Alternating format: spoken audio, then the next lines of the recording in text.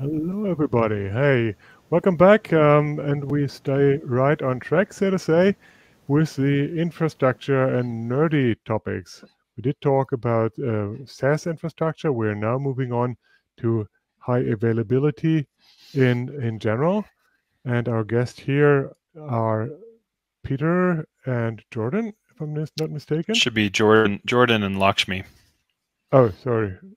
Oh, I'm confused. Okay. Okay, Jordan Lakshmi. Um, so I guess it's best you both introduce yourself, but I would want to advise everybody that we're following this session with a panel on the same topic with even more people. So get yourself enough beverages for a full 2 hours of high availability. Wow, man, that's a Yeah. HA. Okay, let's get going. Have fun, guys. Great. Thank you. Thanks, everyone. Thanks for joining today. I'll go ahead and share my screen, and we can get started on some of the intros. So, give me 1 second. Share. So I believe everyone can see my screen. Lakshmi, we good? Yeah. Great. Hey, everyone. Thanks for joining us today to discuss high availability Mautic. As a quick intro, this is very much a business level conversation. It is going to point out some of the resources and kind of tools and techniques that you have at your disposal if you want to deploy Mautic for the enterprise. We found in our own journey along this path that it was very disjointed. There aren't a lot of people who are doing this in high availability, or maybe they are, they just aren't talking about it. And so we wanted to share our experience kind of consolidating all of these things and talking about where you can go for help. So quickly, an introduction. My name is Jordan Ryan, partner and CTO at Fast Interactive. We've been working in Mautic for about 3 years now, since 2017. And since it's almost 2021, I have to say that's probably about 4 years now. We lead development and business consulting engagements in order to drive revenue streams. Lakshmi is a technical architect with one of our key partners, Accelerant, and has been working with us over the past year to work through deploying Mautic for the enterprise, and has been leading the efforts for us to Helmize Mautic for Kubernetes.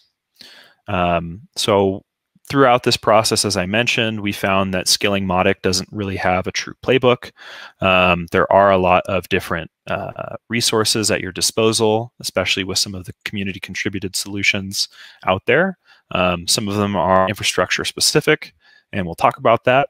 But we also see the need to kind of unify conversations around scaling Mautic for the enterprise and talk about it holistically. So let's get started. So first, in order to ask yourself the question, why deploy Mautic in HA, you have to kind of understand where Mautic sits, both in the marketplace and as a part of your business. So you might ask yourself, why Mautic versus Salesforce, or why Mautic versus Pardot or Marketo, or any other SaaS solution where there is a marketing automation suite? Well, by participating in the community of Mautic, you're participating in a mission of equality. You're trying to help others gain the access to the tools that drive business relationships between customers and business entities, and help drive personalized relationships so you can have a real substantive conversation with prospective customers about things that interest them. Many times, Mautic is the choice to go with Mautic is more price motivated. That's largely due to the fact that in this industry, there is a lot of contact economics, meaning competitive marketing automation solutions charge based on a price per contact. So how many contacts you have in your database. And there are economies of scale when you start to manage your own infrastructure. So you start to pay for the servers and the database size as opposed to the number of contacts in your system. There are some caveats with this. You have to support the infrastructure.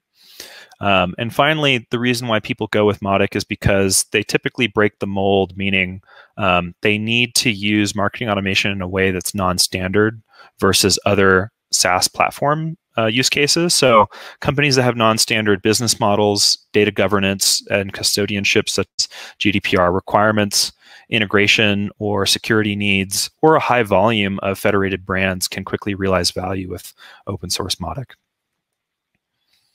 And so at the end of the day, we're talking about cost-effective marketing automation and cost-effective relationship management. In this business, you have to really look at your relationship unit economics. So if you have a price per contact model, then Mautic is a standard for the industry, then Mautic breaks the mold with open source Mautic deployments. You know, a simple exercise to illustrate this is how many marketing automation suites are affordable up to 10,000 contacts? Well, many have free trials, and probably the answer is all of them. All of them are affordable. How many up to 100,000 contacts? Probably a few more. How many up to 1 million or above? Well, this is where your assumptions around the profitability of your contacts really gets challenged, and you have to know the quality of those contacts in your database in order to truly scale on a SaaS solution based on a price per contact model. If you can drive down the economics of those costs, then you can really change the model of how your business operates, keeping track of what you might think of as unqualified leads, just as much as you keep track of the marketing qualified leads or the sales qualified leads. And so whether or not marketing automation is affordable to you is really a function of your market opportunity for each contact relationship, subtracting your cost to maintain that relationship. So Mautic open source helps you to heavily reduce that cost when you're sufficiently large. You know, hello enterprise. So an organization that stands to collect a small lifetime value compared to a large cost will never make a profit, and many businesses know that they just can't gamble with those numbers. The risks of deploying Mautic, especially for high availability, you have to understand that Mautic is a business critical application. While many of us are perhaps well experienced in publishing websites or other kinds of publishing platforms, marketing automation is really the brain of your customer relationship. It needs to be available to track everything, and that means always up and always available for integrations with your tracking pixel load times on your website, email opens and clicks, and activity posted by third-party APIs, as well as keeping track of those contact behavior engagements from form fills. And also, you know, it is the locus or the center of your customer journey. So it needs to be able to push information out based on where an individual customer is and personalize that journey. Everyone's familiar with the standard MarTech stack problem. You have a million different tools, and you have to kind of orchestrate the customer journey to be where your customers are. So your customer might be on your Shopify store, your WordPress site, your Drupal site, or any other number of social media platforms. The goal with using Mautic as a central integration point is to bridge this gap and centralize communications across these various channels. And once you start to think in those terms, you have to be enterprise ready. You have to set up Mautic to be an integral part of your MarTech stack and ensure that it stays up. Driving that cohesive customer journey is critical, and you'll miss some opportunities if things start to fall apart. Before we jump into the technicals, and definitely just want to say, you know, we're just getting past the business points here. I wanted to talk a little bit about the technical history. So Mautic, if you pay attention to Mautic Core, you'll notice that LEMP stack has been the kind of tried and true way of deploying Mautic. It was originally developed with the intention of a single application instance hosted on LEMP stack. There are certainly ways to scale that with Apache. And there have been a large number of high availability contributions on Mautic 2, and various contributors have worked on Mautic Docker, Elastic Beanstalk, and various pull requests for performance issues kind of, I would say, litter the backlog in the forums at this point. However, the shift to Mautic 3 has stalled out the contributions. There's been a lot of contributor atrophy, and there's been a slowdown in the testing for the solutions that have been presented in some pull requests. And so a number of performance tuning optimizations didn't make it in before the Mautic 3 update and have since gone dormant in the PR backlog. There have been great progress recently. I've noticed that of the Mautic core contributors driving solutions to get refactored, which has been great. But there is that, you have to understand the history of where we're at now. I want to talk a little bit about some of the solutions that are available in the community. So first and foremost is Mautic Docker, which is deployed as a single container application. There are some ways that people have attempted to scale this out with a Docker Compose orchestration. I'll talk a little bit about the limitations there on the next slide. The DMS group and Heath Dutton have done a lot of great work in Mautic EB, which is an Elastic Beanstalk distribution of Mautic. There are, just as a process-driven developer, I would say there have been a lot of great ways that Heath and his team have addressed kind of the brittleness of some Mautic maintenance tasks, and there's a great plethora of scripts and opinionated ways of maintaining Mautic in that project. And then there's also things like templates that are published on Platform SH, where at one click you can deploy a highly available master deployable version of Mautic on their platform. There have been various attempts at Kubernetes, but most of these solutions didn't deploy HA best practices with persistent volume caches for multi-pod clusters. And while there are great Helm charts out there for Symfony 4+ applications, there aren't that many great solutions for Symfony 2, and Mautic 2 has been where we did most of our work. Some of the dead ends that I just want to call out in the community, because I think it's important to address the people who contributed towards Mautic, deploying Mautic in HA. So containerized Mautic by AutoWise was maintained up to 2.10, and that was a Docker Compose deployment of Mautic Docker. The DMS group is currently up to 2.15.0. I haven't seen anything on Mautic 3 yet. It also requires AWS, which is a non-starter for some. Some clients that we work with ask for on-premises deployments. Some ask for Azure. The ability to pick up Mautic and take it anywhere is important. And Mautic Docker Compose strategies that are built on Mautic Docker are sometimes brittle without the appropriate container orchestration. So where you store the application code, is that application code writable when you install plugins? Do you run auto updates? All of those things need to be decided in Mautic Docker, which in my opinion is not really an enterprise ready solution. It is a figure it out for yourself kind of solution. And there are also some great productized offerings out there by various Mautic agencies mentioning deploying with LXC, HA proxy, but there isn't really a tuned high availability distribution that's shared in the same way that, for instance, Mautic EB is shared. And so introducing Mautic Kubernetes and some of the work that we've done, we have taken a lot of the different approaches to Mautic and decided to go with a highly scalable deployment of a LEMP stack with Nginx PHP 7.3 and options between MySQL 5.7 and MariaDB, either in the Kubernetes cluster or RDS.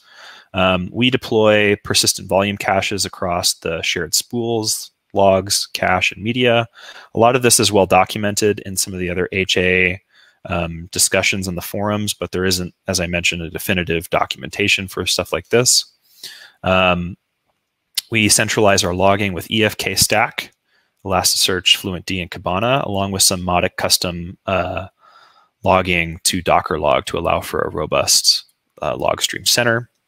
We manage infrastructure as code using Terraform, provisioning EKS, ECR, RDS on AWS, and orchestrate our Kubernetes with Helm 3 charts to manage continuous integration, continuous deployment with GitLab. RabbitMQ is deployed in cluster so that it's always highly available for tracking pixel activity for queue management. And we use Redis for high availability sessions that are shared across the cluster for multi-pod replica configuration. And finally, one of the most painful things, if you've had to deal with it, is probably the proxy protocol, which the more layers of proxies that you add, the more painful this gets. And we eventually landed on an elastic load balancer solution in AWS with an Nginx proxy ingress and PHP FPM Nginx application containers in replica deployment. And all of that is just so that you can get appropriate IP and tracking headers to be passed into the Mautic application. So from the points of all those technicals, it's a lot of effort to get Mautic to the point where it's deployed as a stateless application. I'd love to be able to say that we can deploy Mautic in a 12-factor configuration, but there just aren't things that can be done in Mautic yet. I think that some of work to improve Mautic to make it more stateless or make it capable of being more stateless have been done in Mautic 3. But I know that there's still some more work to be done in order to get it more 12-factor. So some of the things that we do out of box is we, in an opinionated way, do not allow any writes to local.php, and we persist all configuration and parameters local.php, making sure that developers are contributing in such a way so that they're deploying configuration in an environment-aware configuration with environment variables, and using things like switch statements and if statements in order to make sure that some things are turned on in certain environments and some things are turned off. We also use programmatic build and deploy of Mautic with Composer, using a root composer JSON to define Mautic core and third-party plugins. I have to tip my hat to Heath and his team on that one, as for Mautic 2, that has been a great way to get started. With multi-stage environment workflow, there are a number of things in this list that we've implemented, a number of things that are aspirational. We believe that, as a business critical application, the end goal is some roadmap like this. So I'll just talk about that for a minute. With a multi-stage deployment, you want to be able to, in the live environment, make sure that your deployments are automated so that they're dependable. Manage your cache, meaning cleaning of your cache, handling any migrations in the database, managing those plugin installs, and obviously all the other, cron and normal application runtime configurations. In a testing environment, we deploy to Kubernetes to make sure that we have our systems integration testing in one place, automating tests with third-party systems, which is kind of hub and spoke for most businesses. You can't test everything. You have to test what is necessary and critical.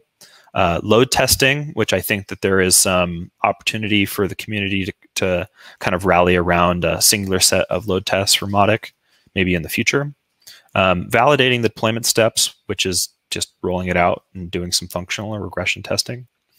And then finally, one of the most valuable insights throughout our development process is just how much effort it takes to lock down your development and test environments and lower level environments, local development environments, to make sure that developers aren't unnecessarily sending emails to people, aren't triggering any events on third-party APIs, that there are protections using environment-aware credentials, and also no access to encrypted personally identifiable information, PII. There are a number of other improvements that I'm sure some of you are probably running through in your mind, but these, I think, are the cornerstones of the ways that most enterprises need to operate so that they reduce risk around marketing automation deployments. And so finally, the promise of what we've been talking about today of, while we present Mautic Kubernetes, and we'll provide a link to that repo, which I have to mea culpa say that it's not published just yet. It'll probably be up in the next week or so once I scan and make sure no unnecessarily published credentials are included in the Git history. That's the fun of making something open source, right? Got to double check everything. We have some ideas that we want to share, and maybe this will kick off the final section of questions. We're doing pretty good on time, so I'll just run through this little reasonable pace. So what can you do to help Mautic scale? I think it's important to talk about what are some of the application bottlenecks in the system. First of all, the tracking pixel. We see typical load times of 500 milliseconds to 1 second. A lot of that is mitigated as much as possible by using tools like RabbitMQ or Beanstalk. And so there are potential opportunities to decouple the logging of tracking events to reduce load. I've talked with even some of the other members of the audience about things like AWS serverless lambdas and cloud functions and ways to just queue processing of tracking events in a hyper-scalable way. There's also consistently a problem with database indexing and managing the size of the database.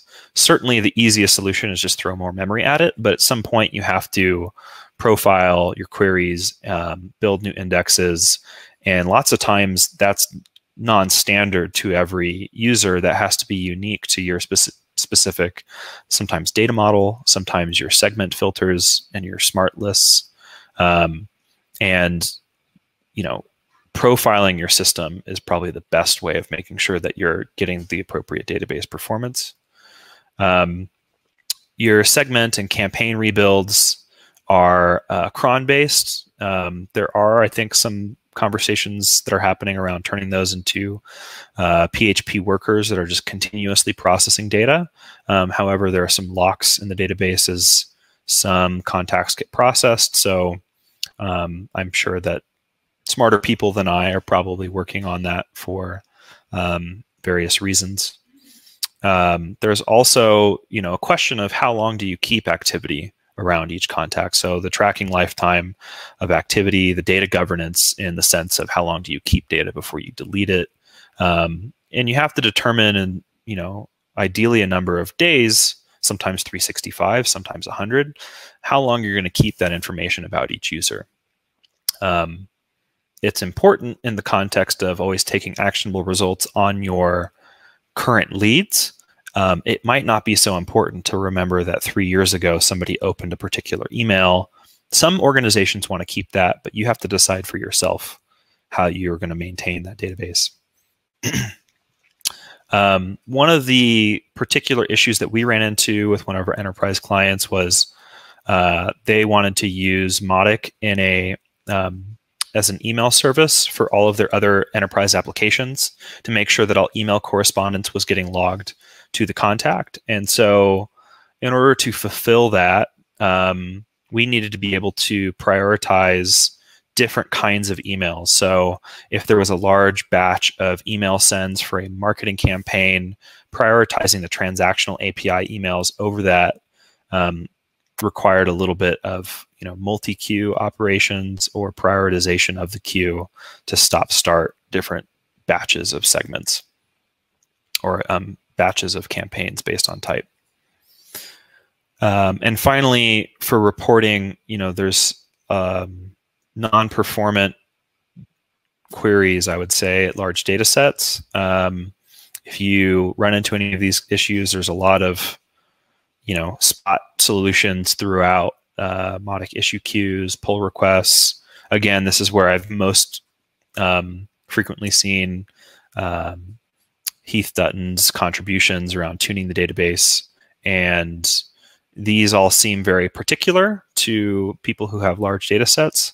But I asked the question of, aren't there solutions that can be turned into more of a runbook or a playbook for more of the open source community that's addressing this?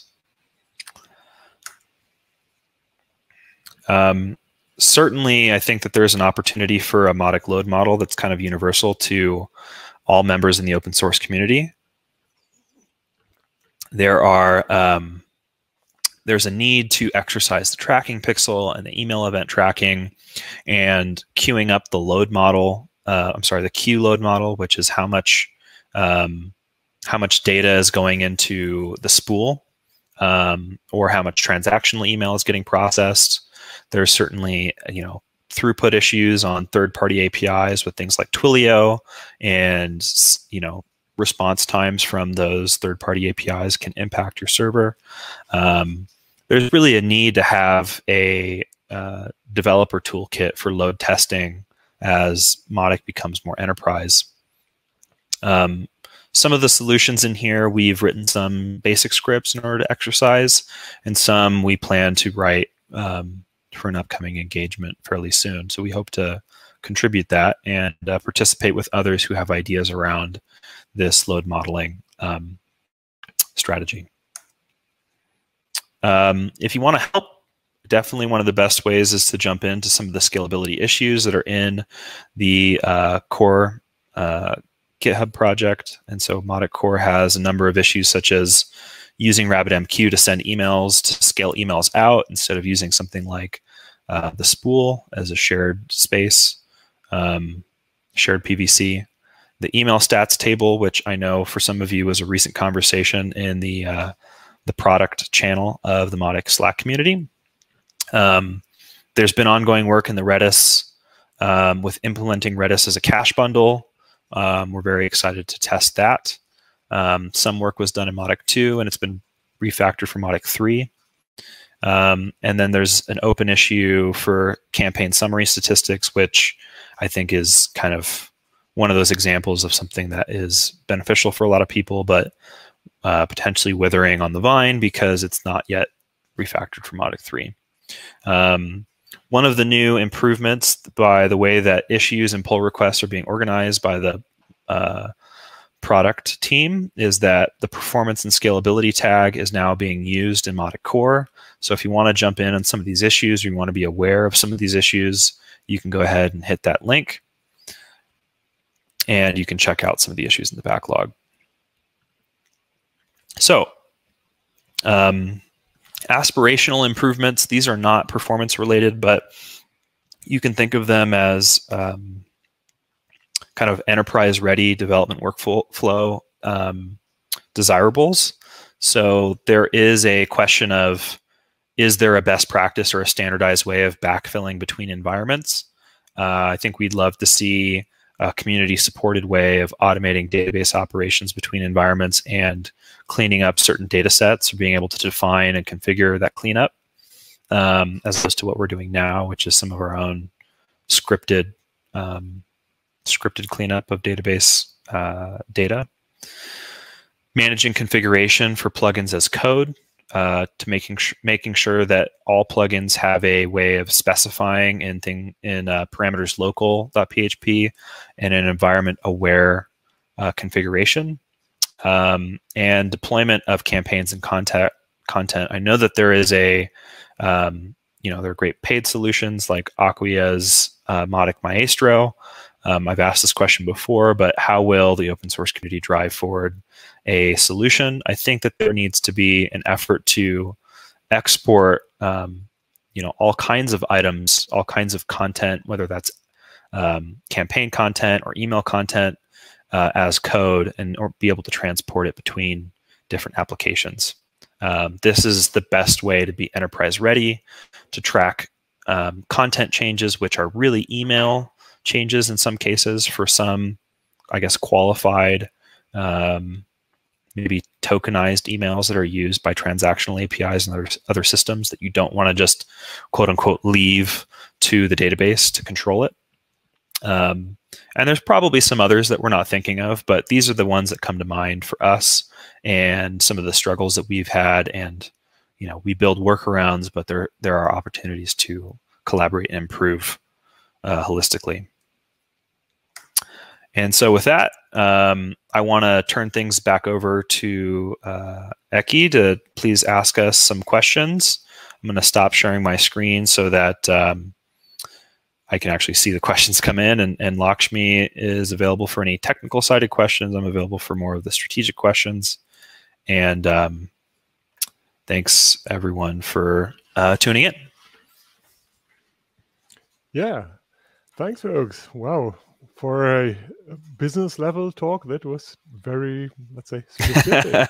Yeah, very specific. Cool. Good stuff. Yeah, not too many questions so far. I'd like to start with actually a high-level question. What does a strong enterprise or HA Mautic implementation mean for the users? So for if we assume that the users are the customers that are visiting a website, some of the things that we noticed have been, if you have Mautic that is in stress, under duress because you have a traffic spike, your tracking pixel will slow down and it won't load very quickly, and that could impact your page speed scores, your Google page speed scores, and your front end user experience, where your site will keep spinning. You can protect yourself from that with Google Tag Manager and some deferred asynchronous loading, but it never looks good when you get that 404 or timeout for yourself. In short, a good high availability Mautic ensures that users never see it in action. Yeah, shouldn't see it. They shouldn't know it's there. Just works. Okay. Yeah, exactly. Another one. Oh, okay. That's quite a while ago, that slide. What do you mean by proxy protocol, and what is so hard about it? Okay, so proxy protocol, if you start getting into deploying in high availability, there is a protocol for load balancers that essentially allow headers at the highest level, so the identification of an end client IP, a user IP, to be passed forward. And when you deploy in high availability, these layers of proxies all have to talk to each other, meaning all of the headers have to pass into, from the highest level proxy. For you, that might be Cloudflare, that might be ELB. That all needs to come all the way into the Mautic application layer. And if you don't do that just right, it can be a very painful thing to debug. Is why I said that it it's painful. Lakshmi, do you have any? In all those layers that you have. Yeah, it is a topic which is worth its own talk, actually. Yeah. So there are so many configurations which can go wrong, and it's very hard to nail the one which works perfectly. So we had to do that after a lot of trial and error. Yeah, Lakshmi, do you want to talk at all about some of the pain that we had with early days of traffic versus Nginx and what we saw there? Yeah, so in a typical managed Kubernetes setup, an incoming request goes through a lot of hoops. It starts with your external user-facing load balancer, followed by the Kubernetes ingress controller, and then your application Nginx. And then the last leg is the Mautic PHP FPM process itself. So initially we were not getting any anonymous IPs, and hence we are not able to track the activity of anonymous contacts, which was a sort of deal breaker for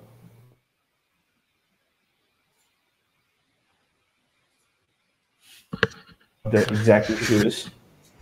And the fact that we were using a non-standard traffic ingress controller, which is a lot less documented in the community, compounded this whole problem, and we have to run through a lot of false positives just before we solve the problem and nailed it. Right.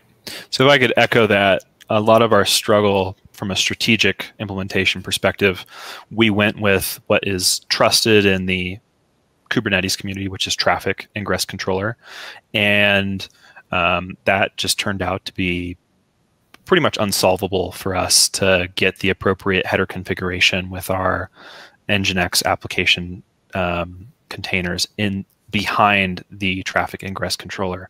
We ended up refactoring to Nginx proxy, which gave us a lot more control over those PHP FPM connections, which I think people who know PHP FPM and Nginx. They're built to work together. Traffic, actually, there is an open issue. You cannot do PHP FPM proxy connections from Traffic. It's not supported at all. Yeah. I would like Other questions? I would like a question from my side, because I'm curious. When you started off, I mean, or the other way around, you are using all the latest and greatest in the infrastructure world. When you started this project, what was your background? Did you have any experience in all that, or is basically Lakshmi bringing the experience in, or how did it work? That's Lakshmi. I had a little bit of experience in Kubernetes and in Mautic. We just married both. We thought it's a good match, potentially. So Kubernetes is a least common denominator platform. It is available everywhere, both in public cloud as well as in private premises. And it can give you the guarantee that the application is always highly available. So it was sort of like addressing the exact concerns which we had around high availability Mautic. So we just went with both. Yeah. And to add to motivator for that, we weren't really given a choice on the first time we took a crack at this. The client came in and said, "Hey, we're running this on Kubernetes. Can you deploy it there for us?" And we said, "Okay, sure." Very good. Yeah. But I mean, you see, I see you also use terraforming, for instance. I wouldn't think that's for everybody, but I'm sure it makes sense in your case. Eh? We are actually going to be publishing our Terraform templates as well as a separate repo. They're not really maintained together. It's not a part of the Mautic. So what you normally need to do is you deploy the infrastructure as code, and then the Mautic project on Kubernetes exercises those resources. But it's those Terraform templates are built for AWS at this point, but I can imagine us giving better interoperability between different cloud platform providers as maybe other people want to participate in the community and get the Kubernetes Mautic up on maybe Google Cloud Platform or an equivalent. Yeah. Cool. Here's a different type of question. I'll leave it to you to answer it or not. And the question is, how do you see the current pandemic affecting Mautic's market? It's a great question. That might be a key question to our business strategy right now. So we actively reach out to directors of marketing, and we know that different kinds of businesses are tightening their belts. We definitely get interest in or from enterprises that are looking to save money. There is a little bit of a trade-off between, switching from a Marketo to a Mautic, and you have to educate the client as to what that trade-off is. But in many cases, if you're sufficiently large enough, meaning you have enough site traffic, you have enough contacts, and you have the right business model, there's significant opportunity. I personally believe that there are industry segments that are heretofore unserviced because a Marketo solution or a Pardot or even a HubSpot solution is just too expensive. Here's one that I don't expect to get into soon, so I'll just give it away, which is politics.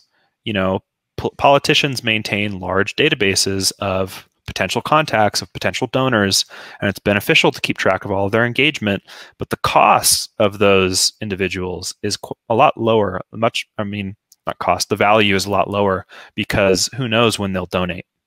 Yeah. So maintaining that highly scalable database in a way that's going to be as cost effective as possible is maybe more critical to those kinds of business models where you're not quite sure how much is this person worth to me yet. Yeah, good point. After all, it's really two questions that you have to answer for yourself. One is, where is marketing automation going these days? And the other is, what is Mautic's share of that going to be? And at least the second thing is something that we can influence. And I think that's a great point. I think that there certainly is a tidal wave. I mean, if you pay attention to the stock price of Shopify, this is a great way to determine how much is e-commerce growing. Well, a lot of people have signed up for Shopify over the past few quarters as more small businesses are rolled out. So the appropriate tools to kind of orchestrate those journeys is more critical than ever. And I could see Mautic being at a opportune turning point, kind of positioned at an opportune turning point for small businesses. But you know, the highly available versus, you know, the right size for small businesses don't really marry itself to each other. So we probably don't have a solution for them, but certainly there are some great solutions out there for small businesses who need this. Okie dokie. Before we turn this into a panel, I would rather point everybody to the actual panel that's coming up in 17 minutes from now. Great. It's called a panel on high availability, and we see you, Jordan, again. Yep. And two other brilliant people. That's Nick Feinhof and Heath Dutton. Yep. We got to get one brilliant mind go. That's Lakshmi. So yeah, thank you very much. I think we're gonna take a break too for a little bit, right? We got a few minutes before we start. Exactly, we got 15 minutes or so. Okay. Left, and so stay tuned. See you all in 15 minutes from here, and it's going to be an interesting discussion for sure. So, yeah. Thanks, everyone. Bye bye. Thank you. Bye bye. See ya.